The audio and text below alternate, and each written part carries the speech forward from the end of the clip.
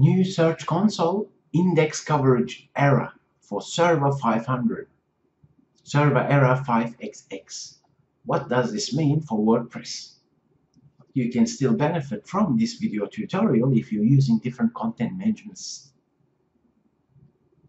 Server error basically means the URL Google tries to request, as in the URL that you've submitted within your sitemap,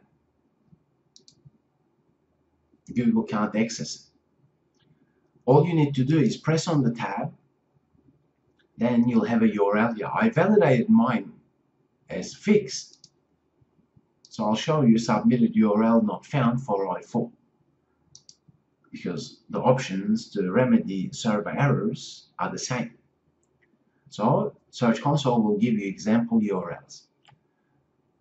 For server errors, robots.txt blocking is not the issue.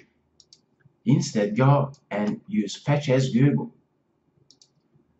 Then the URL in question, when you try and request it, if you end up seeing unreachable, if you end up seeing error, and so on, that means Google is having problems with that URL in question. Common sense, right? So how can you remedy that?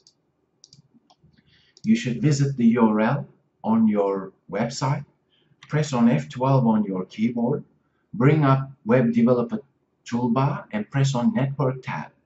Refresh the page, and here analyze the status code. For this URL, it's status code 200. So now you know that you can access the URL. That means there is no server errors. Then you can go back to Search Console. For server errors, if you can access it at that moment, you can actually validate as fixed and let Googlebot to request the page again to see if it can access it at that moment in time. And what if it cannot access it after you validate the fix? Then I'll show you a couple of places for WordPress to triple check things. As I've said, if you're seeing status 200, all should be okay.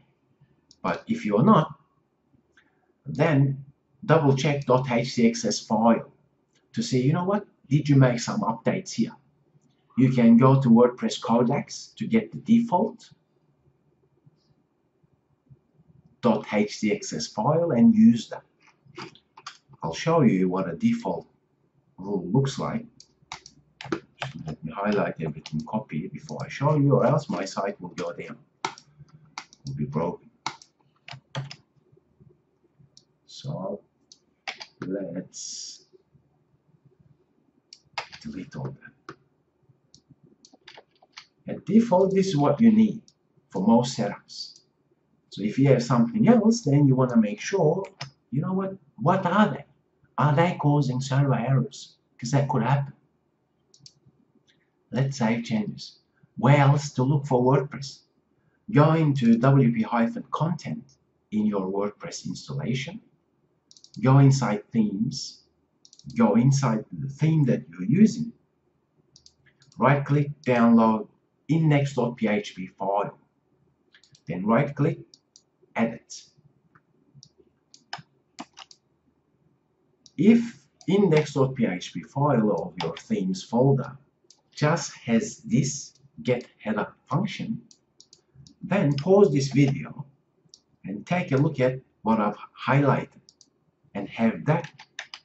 Make sure you do not modify anything else and then save changes, because most Rankia fans have been experiencing this issue as well for WordPress themes URL, because somehow Google is picking up a URL for your themes folder. And for WordPress, if Googlebot tries to request it, it usually throws server errors. Okay, so that's another place to look at. Index.php within your themes folder. And keep in mind, when you're looking at all known pages, Google shows historical data here. Your best bet is always check the current sitemaps to see if they are having problems. If not, surely you still should troubleshoot as to, you know what, why is Google having server errors for a URL that existed once upon a time? Perhaps 6 months ago you had a URL, but now that's deleted, and yet Search Console index coverage shows you server errors. What to do at that scenario? How can you fix that? Should you fix it? Yes, you should fix it. Even if it's a page that no longer exists on your site, even if it's a page that is not in your sitemap. If Google is requesting a URL that doesn't exist, the best approach to fixing that is by using redirection. You can use your web hosting account to add redirection to the page that Googlebot is having problems with, and you know for a fact that URL is no longer on your site and it's deleted, so you're aware of that.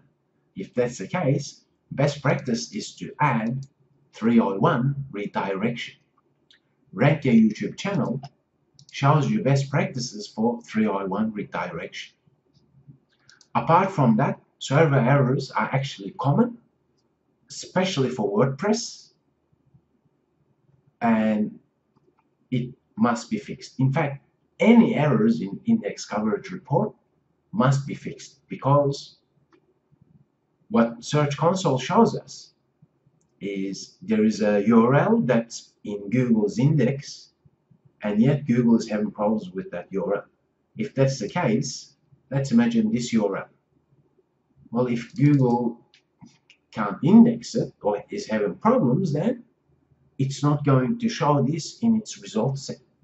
Now, most sites like Blogger, Wix, Shopify, and so on, if you're using one of those, then you need to visit the help section of those servers, because all of them may require different approaches for fixing server errors. In either case, I've shown you a couple of different methods for WordPress that you should definitely check out to remedy server errors. I thank you very much for learning with me. If you benefited from this video session, please do give it a like and share it, and I'll talk with you in the next video session.